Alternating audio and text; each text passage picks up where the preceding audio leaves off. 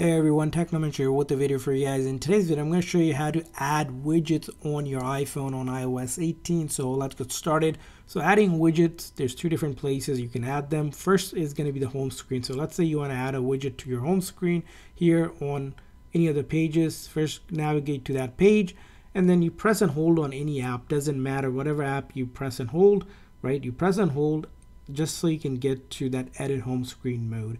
Once you get in that mode, it's going to start wiggling. On the left hand corner, you'll see an edit option. You click on edit and then click on edit widget.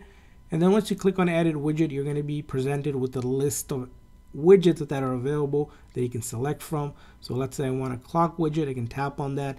You can choose the size and the different style available by swiping left and right. So if I wanted something maybe like this, I can just simply tap on add widget. It's been added. And when it's added, you can actually move it around. So if you didn't want it in that spot, you can move it around anywhere on that page or another page as well.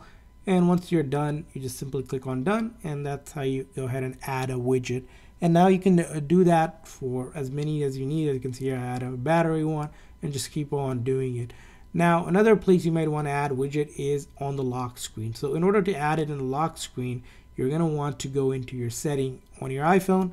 Once you go into your setting, you're going to scroll down to wallpaper, and then you'll see you have a current one, or you can pick another different one, but you will click on the word customize, and that'll bring you to customize mode for your lock screen wallpaper, which you can add widgets up here. So you can tap on it and then select the widgets that are here available or on this list.